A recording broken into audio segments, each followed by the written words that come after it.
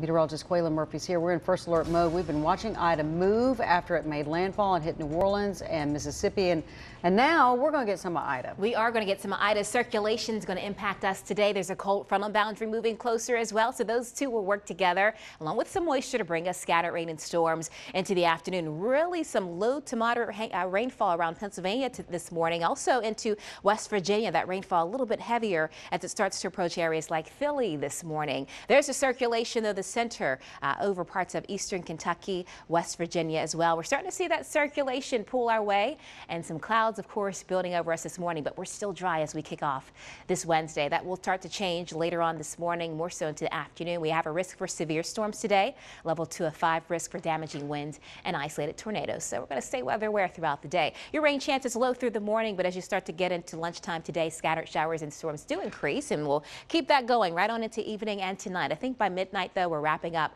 the showers and storms. So here's your first alert predictor forecast model through 10 o'clock. Spotty showers out there for some of you commuting through mid to late morning. By lunchtime, we'll see more scattered rain and storms. So when we see you back here for ABC 11 Eyewitness News at noon, we'll have some rain and storms on the radar at this time. We'll be monitoring closely, and then we'll have that chance for storms to continue through tonight. This is 10 o'clock. The frontal boundary is by this time making its way into the area. This will keep pushing off to the east. So we're going to see drier conditions into early Thursday morning as the front moves through, and that will also send in some much drier air, less humid air too, and also sunshine back with lower temperatures. It's all good news for tomorrow. Rain totals about an inch or less. Some spots will see some isolated higher totals with those heavier downpours. That's something we'll monitor throughout the day as well, but this will not be a flooding concern for us overall. Here's the front by Thursday morning, well offshore. Behind that, low humidity starts to drop in. You'll need the sunglasses tomorrow, even a light jacket potentially tomorrow morning. Right now, temperatures are in the middle and upper 70s out the door, 78 in Fayetteville.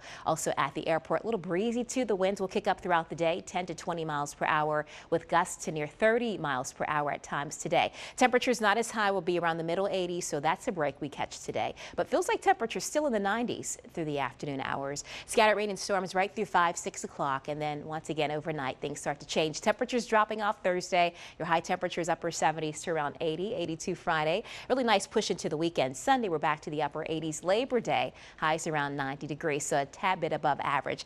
Not too much happening around Central America. Low chance for development on that disturbance. Looking out towards the African coast, I told you about Tropical Depression 12. Hurricane Center now updating that to a tropical storm. We now have Larry south of the Cabo Verde Islands. That escalated quickly, right? Kate is still in the open waters, no threat to land. But let's track Larry because this one will continue over in the open waters. No concern to land, but it's going to really get juiced up pretty quickly. So Category 1 hurricane by tomorrow, Cat 2 into Friday, Category 3 into Saturday as it continues over the central Atlantic. This is right through Monday. So of course this is one we'll continue to monitor right now. More of that showcasing of that tracking to the central Atlantic waters, but lots to watch on that disturbance. 85 degrees today. Scattered rain and storms. We do have an isolated severe risk with breezy conditions throughout the day. We'll have scattered evening storms, most of that wrapping up before midnight. Skies turning partly cloudy overnight. Mid-60s.